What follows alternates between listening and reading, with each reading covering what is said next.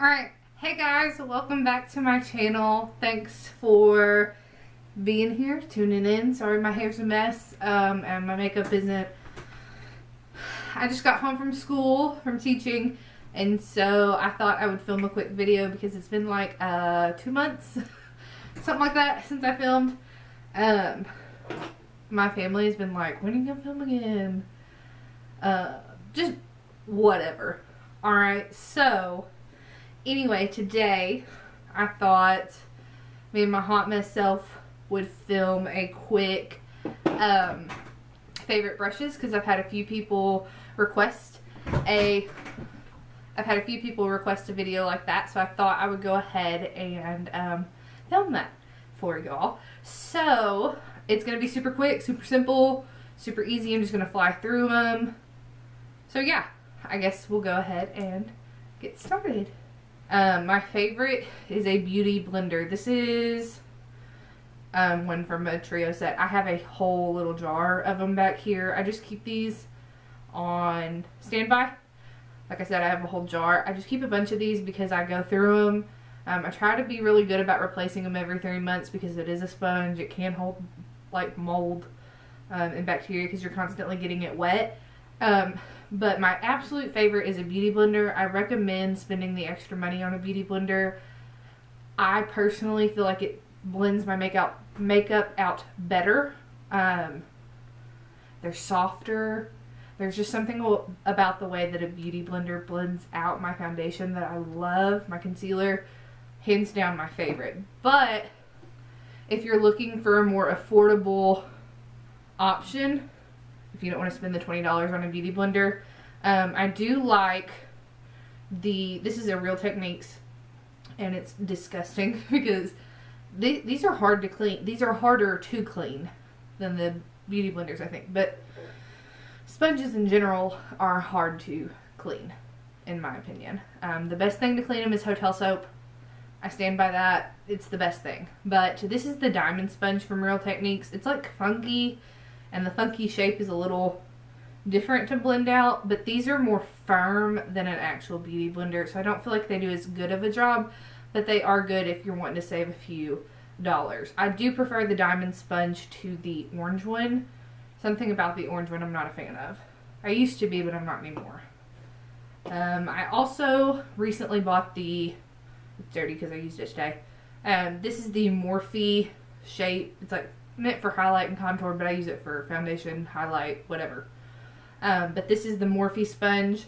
This gets a lot bigger than a beauty blender, and I do like this. It's okay. It's like the Real Techniques. They're good, and I'll buy them if I just need something quick. If I'm out on the road and I can't get to a Sephora. These are at Walmart or Ulta. Not the Morphe, but the Real Techniques. But I do really prefer a beauty blender. For my foundation, the other thing I like to use is my Clarisonic brush head. If you already have a Clarisonic, just buy the foundation brush head. It's amazing. It blends things out beautifully.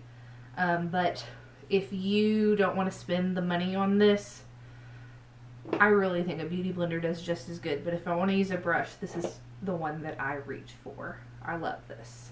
Next, to set my face, I typically do set like my under eyes where I put concealer with the sponge, with the damp sponge. But if I'm going in with a brush, this is the one I use. I don't know if it'll focus.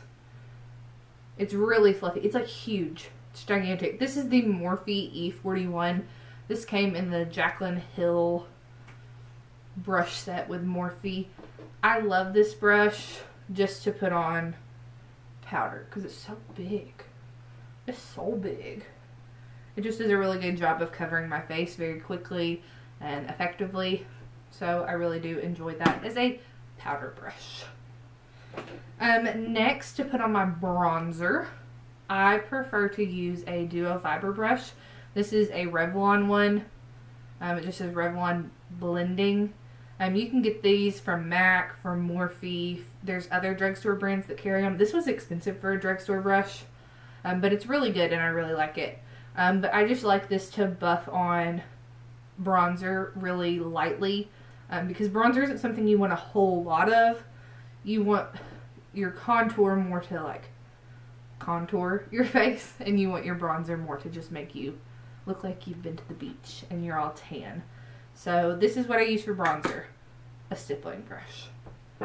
But for contour, I prefer this brush. This is, again, a Morphe R10. And this is perfect to fit right in there where I want to contour and then place the product. And it blends it out really well, too. I do love this. It's too big for my nose, so I use something else. I'll show you in a minute to do my nose. But this is perfect for me for contouring, and I love it. It's like pinched, but it's thick. It's perfect. It's perfect. Now, to contour my nose, I use something more like this. This is a MAC 217 or a Morphe R33. They're the same shape, but this is perfect to just contour your nose. So I don't do that every day. When I'm feeling fancy and extra and I want to do that, this is what I would use for that. For blush, this is, oh gosh, the names are, this is a Merle Norman Face number 5 brush. Merle Norman Face number 5. Any angled blush brush, and I think a synthetic, so the darker hair, is better for blush, personally. I just feel like it blends the product really well. I typically have found that with a natural hair, the white hair brushes for blush, my blush can get kind of streaky. So I do prefer a synthetic hair brush for my blush. That's a tongue twister. But I love the angled shape of this. I feel like it doesn't put too much product in one spot. It's angled, perfect for my cheek, and it just buffs it out beautifully. So I highly suggest a synthetic angled brush for your blush. Alright, and for highlight, y'all, I used to use a whole bunch of different brushes for highlight, but this brush has replaced all of them. This is my favorite. This is the Anastasia A23 brush. I know Milani has a dupe. I would like to buy that one as well because I think it's like $10 and this one's like 20 something. And I like this brush, but if the Milani one works just as good, why not? But this just deposits product beautifully and then blends it out as well. I really do like this brush. I think it's a smash hit. Thumbs up for me. For my eyes, I use a whole bunch of different brushes. So this is where the majority of everything's gonna be. But for my eyes, to buff my eyeshadow initially into the crease, and for like school days, this is what I use my entire eyeshadow look for. But this is the Morphe R37. Y'all, this brush is the fluffiest and softest brush. It doesn't shed on me. I know a lot of people say that Morphe brushes shed, but I haven't had that issue with this one. I love this to just buff color into the crease, pop a little bit on the outer corner. This is fabulous. Like I said, I love it. It's the perfect shape. It's the perfect size for my eyes. This is my favorite blending brush that I have. When I want to do a little bit more detail work in my crease and deposit more color on that outer corner or in the crease, I go for that nose contour brush. I have several of these. I have like 4 or 5 of these brushes because I love them so much. I have the Morphe one, which is the Morphe M433, and it's like inexpensive. It's like $4 to $7. I don't know, but it's a good blending brush. And then this one, which is like the OG, this is the MAC 217. They both work really, really well. I will say, if you're really rough when you wash your brushes, the Morphe one does not hold its shape as well as the MAC one. But they are the same shape. The Morphe one's a little bit longer, but they do the exact same thing. So if you're looking to pinch some pennies, go with the Morphe. The last blending brush that I'm going to mention that I use for my crease is the Morphe M506. And this brush is perfect for getting a little bit more color right where you want it because it's super small and precise. But I also love this brush if I am smudging out liner. I use this brush to pick up a little bit of shadow and go over it. It's perfect for that because it is so small and precise. But it's a great brush. So, and it's a blending brush. It's super fluffy. I love this. Again, it's the Morphe M50. This is the brush that I use all the time for my lower lash line. This is a Smashbox brush, and this came in my full exposure eyeshadow palette. But I use the pencil brush side to do my lower lash line. This is the perfect size, and it blends things out perfectly. I do not use another brush for my under eye, for my lower lid eyeshadow. I haven't found a pencil brush that I love as much as this one. This is my favorite, and it came in a palette.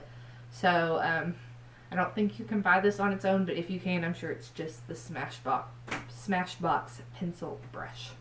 When I am using a shimmer shadow all over my lid and I really want to pack that shimmer on, I use a flat, like, dome-shaped brush.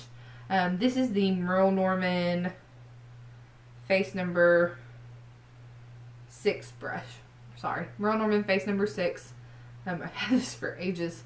But it is a flat synthetic haired brush, and it is perfect to pop shimmer on the lid. Another option is the Luxie 211. This is considered to be a concealer brush, but it does the same thing. It's flat, and it's perfect to pop shimmer on your lid. I also know that MAC has one. I think it's like the MAC 242.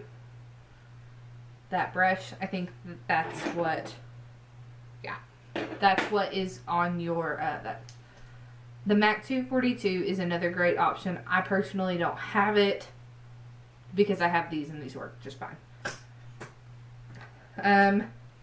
For matte shadows on my crease, when I'm really trying to pack the pigment on, when I'm really trying to pack the pigment on my lid with a matte shadow, this is my favorite brush to do that. This is the MAC 239, and it is like the 217, but shorter bristles and more dense, more firm, and it really just packs that product on your lid. So like I said, this is perfect for packing on matte eyeshadow.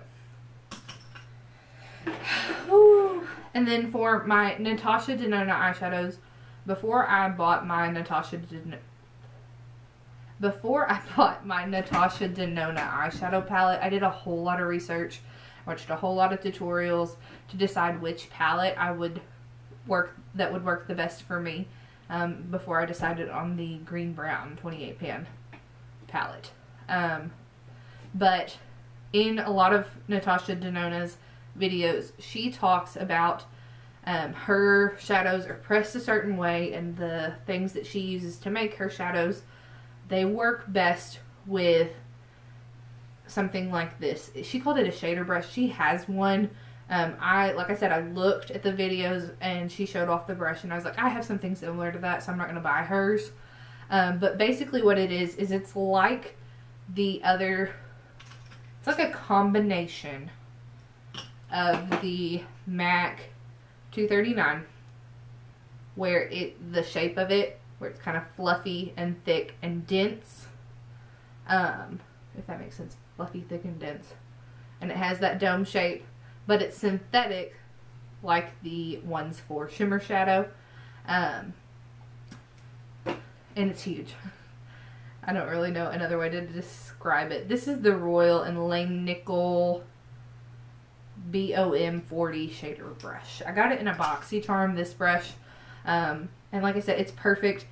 What you're supposed to do in those shadows with this brush is press it firmly into the shadow and then wiggle, and that's the best way to pick up the product, and then do the same thing on your eyelid, press it and wiggle, and it does work beautiful. It works so much better than with your finger and those Natasha Denona eyeshadows, and it works better than any of those other brushes that I've mentioned. If you are going to spend the money on a Natasha Denona palette, I highly suggest getting a brush like this or investing in her brush like this, because it really does affect the application and the quality of her product. Alright, and then my last two brushes, and then I have one product, I guess, to mention. This is a Morphe M432. This is just, I just almost whacked my eyeball out. This is a flat definer brush, and this is what I use to put product right up against my lower lash line, or if I want to do powder liner because it's lighter than actual cream liner, I will put it on this brush and then line my lash line. And that's what I use it for. I like it. A lot of beauty YouTubers that you watch are going to have a brush like this, and that's what they use it for too. And then my last brush to mention, and I want more of these. I think I'm going to order like 2 more of these because they're probably like $3. I don't know.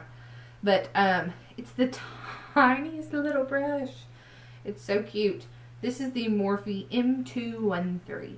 And this brush is perfect in size to highlight the bridge of my nose, to highlight my inner corners, and then to highlight my brow bone. Perfect size. Like, amazing. This again came in the Jaclyn Hill set. Most of my Morphe brushes did. But this brush is amazing because it, like I said, it fits perfect right there to deposit that shadow, and it's in the shape of one of those little concealer packing brushes meant for shimmer shadow, so it does the job like no other. It's amazing. Can't complain at all. I love it. Anyway, the last thing I'm going to talk about is the it's a lash applicator, and this one's just from Sephora. It was like $12. I know Tarte has one. A lot of brands have one, but essentially what this is it holds the lash a little bit better. Because it's like longer than tweezers. It's got more space up here to hold the lash, and it holds it very securely. And with this, I just hold it in here, wave it around, let it get tacky, the glue get tacky, and then it is so easy to just literally pop on the lash and call it good. I've always just used tweezers, and I still use my tweezers to get the inner and the outer quarter really secure, really press those in. I know that probably made some of y'all nervous with me moving my tweezers towards my eye. But I still use my tweezers for that. But this has really helped me hold on to a lash and make sure that they don't go flying anywhere. It's an inexpensive tool to really help your lash application. I know a lot of people have asked me for a lash application video, and I will do that. It just might take some time. I haven't been wearing lashes recently. It's allergy season. It's spring in Arkansas, and everything's blooming, and so my lashes, my lash line, my eyes are really irritated, and my lash line has been more irritated recently too. I don't know if I need to get a new glue or what, get a latex free glue, but I will get around to that. But anyway, I really think this tool has helped me, and I highly suggest it, or a tool like it. Love it. And then I guess you could throw tweezers in there, but surely everybody has tweezers. And I guess this isn't really, I guess I'll mention this too. This is a facial hair trimmer, and no, it's not because I'm hairy. I have the normal amount of hair that a human should. But I had been watching some beauty YouTubers, and a lot of them were talking about how they were using a facial trimmer to shave their peach fuzz off their face. And I was like, oh, but will it grow back? And I watched this girl, and she did several videos about how it doesn't grow back any different. It just grows back the exact same. It doesn't grow back darker or anything. And I know a lot of people aren't into this, and that's totally fine. If you don't want to do it, don't do it. Like, I don't care what you do with your life.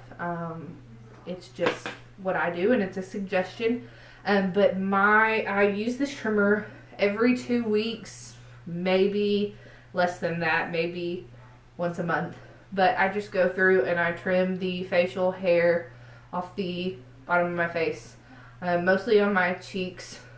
I get my sideburns the way that I want my sideburns. I'm a man. I get this area right here because it tends to get pretty fuzzy. And then I'll trim up right here in between my eyebrows so that I can go longer without waxing, because this area doesn't get so bad. It's more just the middle. But got this at Walmart, relatively inexpensive. Just use a battery, uses a AAA battery. And y'all, when I tell you that your makeup will apply completely different when you do that, it's no joke. Like, your face is so smooth, and you don't have that extra hair holding product and getting all, basically just holding that product. You use less product. Your face looks less cakey, more seamless and smooth. It's incredible. I can tell a major difference from when I don't shed, like at the end of the 2 weeks or the end of the 3 weeks or month or however long I wait. There's a major difference between the day that I don't do it and then the day after I do it. Huge. Like I said, if you're not into it, don't do it. But if you've been thinking about it, I highly suggest it. I highly suggest it. Recommend 110%. It's amazing. And like I said, it's just, I mean, it's not like aggressive or anything. It just moves and just trims that hair. So easy. So worth it. But anyway, that's gonna do it for this video. I hope y'all enjoyed. I really tried to get rid of any fluff, any brushes that I only use for specific looks or anything like that. I tried to, sorry, that was my phone.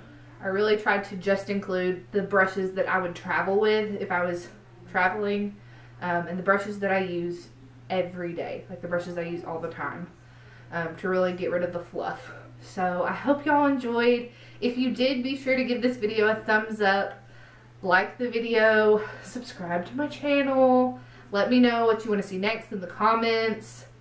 Thank you so much for watching. Let me put this down. Thank you so much for watching, and I'll see you in the next one. Bye.